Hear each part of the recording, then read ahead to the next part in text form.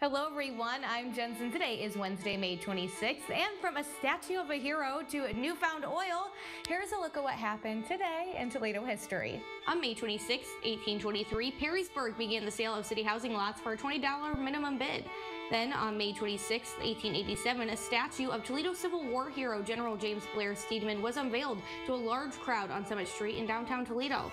On May 26, 1901, much excitement was reported by oil speculators in Ottawa County as news reports indicated that oil had been discovered on Middle Bass Island. More wells were then being planned.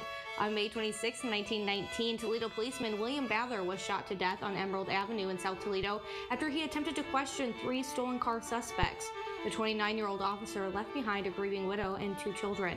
And finally, on May 26, 1935, 14,000 people turned out at Scott High School football field to hear the 8th annual citywide music festival that is put on by local high school bands and choirs.